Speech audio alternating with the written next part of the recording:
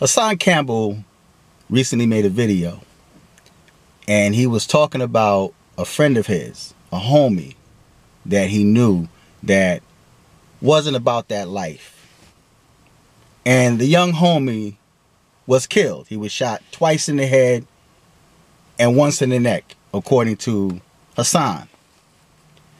Now, I want to piggyback off of Hassan Campbell. Pause. I want to make a response video to Hassan Campbell's video because I really don't think a lot of the listeners to that video got what he was saying. When he was saying that the young man was a punk, he was a pussy. He wasn't about that life. Now, there's some people in the comment section that felt that he disrespected the young man, his friend, by calling him a pussy or a punk or saying that he wasn't about that life.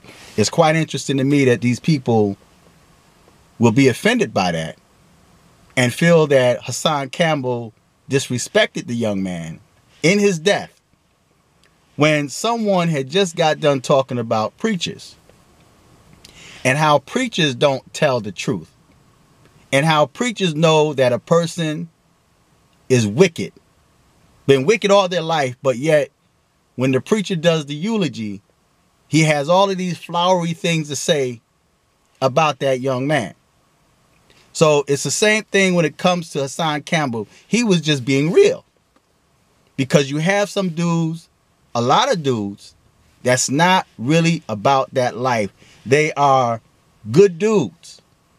But for some reason, we're living in a time where good dudes want to portray themselves as being a bad boy. It could be to get the women because you have females that's attracted to that. Now, I really don't understand why a dude would want to become a bad boy to please a female. He might want to hit it, but yet there's a price that comes along with that. You have dudes that want to play that lifestyle without actually putting in the work. They've never been locked up behind bars. They've never been in trouble with the law. They try to sell drugs. They try to sell weed. They sag their pants. They try to be a bad boy. But when it really comes down to it, when shit hit the fan, they're really not about that life. I know dudes that grew up in two-parent homes, was raised to be good dudes, productive young men in society. But they allow the negative sector of society to put a battery in their back, be it a female, be it their so-called friends in the street, and they felt in order to fit in, they had to try to put on this facade that they were a bad boy, that they were a thug. But at the end of the day, they say the good guy is always the one that end up getting killed first. See, the good guy is always the one that end up paying the price. Because, see, there's an invisible realm that many of us choose not to believe or claim that we don't believe. That's always in work. It's always working. It's always activated. This invisible realm. There's always been a struggle between good and evil. You're going to always have the good side trying to recruit someone from the bad side. And then you're going to have the bad side. That's going to make things look very compelling, for a better term. And they're going to try to recruit the good guys, only to set the good guy up for hell. Because if you listen to a lot of these dudes that grew up and they were about that life, they really don't want to be about that life. That's a lifestyle. That's a condition that they didn't choose, that they grew up in. Maybe because of their parents. Both parents are on drugs, or both parents locked up, or their dad got killed. And you have so many young dudes, man, in the black community that feel that it's a curse to be a good dude. They are not about that life. See, so they hate themselves. These young dudes, man, they hate themselves because they are naturally good people. They are good people. They are not about that life. They're not thugs. They're educated because of how their family was brought up. So then what they do is they try to put out this facade that their dad was never there for them. When they grew up in the house with their dad, they put out there that their dad was a bad guy. Dad always protected them. Dad always provided for them. And see, what a lot of young dudes now have, they watch TV and they have a misconception of what a father is. Now they'll see the TV fathers that would sit down and say, son, this is what life is about. See, you really can't school a person on what life is about. You can only share your experiences, and you can warn them of possible danger that might be ahead. And it's left up to them whether or not they're going to continue to walk into that danger, or they're going to retreat. They're going to back off. And just because you retreat does not mean that you are a punk. It means that you're smart, that you're using your head. And you have a lot of bad dudes that envy good dudes. And then you have the good dudes that envy the lifestyle or the swag of the bad dude, because it seemed like the bad boy always get the girls. He looked tough. People fear him. Whereas the good dude, manhood, being good does not make you weak. See, you can be good. You can be a good dude. You can be a nerd. You can be a pussy without being a pussy. Because they would think that you're a pussy because you're a nice guy. Because you smile. Because you care about how you conduct yourself in your life. You take care of your family. You pay your bills. You be responsible. You go to school. So you're going to have the bad boy that's going to envy you in a way. But yet he's going to make your lifestyle look bad and make you despise your lifestyle. And then you have females that are threatened by good dudes because they can't gain that power control over them. See, there's a lot of females out there that love the bad boy because the bad boy ended up in trouble. He ended up in prison. She's sending him care package. Now she's in control. She's in power. So when he gets out, he now lives with her, gives him the false sense of security to make him think that he's the man and he's being the man. And then when she gets mad at him, she either kick him out, she call his PO officer, threaten to have him sent back to jail. You talk to the average brother to go to prison and you ask him, is it fun in prison? Do you really want to be there?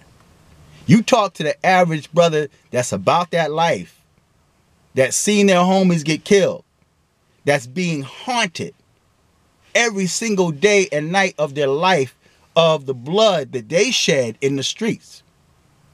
You ask those brothers if the haunt does not control their emotion and mind, and they try to hide it. They try to bury it because they're going to always see the image of the life they took. They're going to hear the cries of that person. They're going to see the expression on that person's face. They're going to see the bloodshed, the life that they took. That's something that's scarred on their soul, but yet you have good dudes that envy that. They envy the bad dude. So a lot of people really, what Hassan Campbell said went over a lot of people's head, man. Because they may have praised them, oh, you're a good dude, you're this, you're that. But you're not really hearing what the brother's saying. He's saying this young dude, they didn't have to kill him. He was a good dude. He wasn't about that life. He was a nerd. He put out that fake facade, or he might have joined the gang See, let me explain something to you young brothers out there, you good brothers out there that grew up in good homes. You know, even if you grew up in a single parent home, there's moms out there that raise their children well, respectfully, right? And then they have to go out into the society and deal with life, good and bad, that struggle of good and evil. But let me explain something to you brothers out there. That's nerds. That's a good dude. That's a square. Listen, you could be a good dude and not be a punk. See, there's good dudes out there that's good with their hands. They box, they wrestle, they're into the martial arts or mixed martial arts. They lift weights, they run, they in shape. So if they need to throw hands to defend themselves or their family or their girlfriend, they ready. Right? They're ready to defend themselves, but they're good dudes at heart. See, I remember, and I'm going to close the video out because I might run out of space here. But I remember when I was growing up, I was somewhat a nerd, man. I was into my art, man. I'm a good dude. I wasn't about that life. But I wrestled. I was into the arts, the martial arts, right? I was into weightlifting, right? So I knew how to handle myself. And there was one time one dude approached me, man, and I knew I could take the dude, right? And he called himself or trying to act like a thug. And I did like an inside crescent kick, right? Just enough to brush his nose, and his eyes opened up. That was a warning just to let him know, if I wanted to take you down, I can, right? And he just like, just shook because all he saw was that foot go across his face, just enough to skin his nose, right? So you have dudes out there, man, that are good dudes and they can handle themselves. They like wear an unseen sign that says, don't tread on me. See, the windows, your eyes are the windows to your soul. You could look in a dude's eyes and tell if you could mess with him or not. You know, you can look at a dude's eyes. You know exactly who to mess with and who don't. And there's dudes that I've dealt with, man, in my past coming up that looked at me as a nerd or as a square. And they got the beat down. Next thing you know, I went up under them, had them. Back in the day, man, we earth slam them, right? Slam them on their head. Went up under them, blam, slam them. Surprise them. And then I cradled him. You know, I pinned him and cradled him. And he got up shocked. He didn't expect that. He didn't expect me to be that strong. But yet, I was quiet. The girls, when I met some of the females, man, and listen, brothers, them good dudes out there, listen, that's a hidden jewel, bruh. That's a hidden jewel. You don't know your goodness is a hidden jewel, especially if you're quiet. You know how to throw the rap line down, man. You know how to get the girls. And I had females, man, that used to always tell me, you shy, aren't you? Aren't you bashful? You bashful. You seem bashful. And I tell them, I said, no, I'm not bashful. You know, you're so quiet. They used to tell me that when I was coming up, right? So, but if you're not strong and secure within yourself, you're going to look at that as a weakness. And then you're going to feel you need to, you know, slap them around and, you know, just kind of yank them up and whatnot to let the girl know, I'm a man. You don't talk to me that way. Nah, that's not how you handle it. That's not how you handle it, bro. I know there's some dude out there that did it. And unfortunately, there's females out there, man, the only way that the female will respect you if you exert that kind of authority. And I shared in the video in the past, man, where I had this woman tell me that she wanted me to slap her around. She said, if I get out of line, just slap me around a little bit. I cut that chick loose quick. I told her, I said, nah, I got 4 sisters. I ain't never hit no woman in my life. And I would not tolerate a dude putting their hands on my sister. So I'm not gonna put my hands on you. And she said, you know, if I get out of line, just slap me around a little bit. I'm not gonna do that. I cut that chick loose, man, because she's not sane up here. See, you have a lot of females out there, and this is a different video.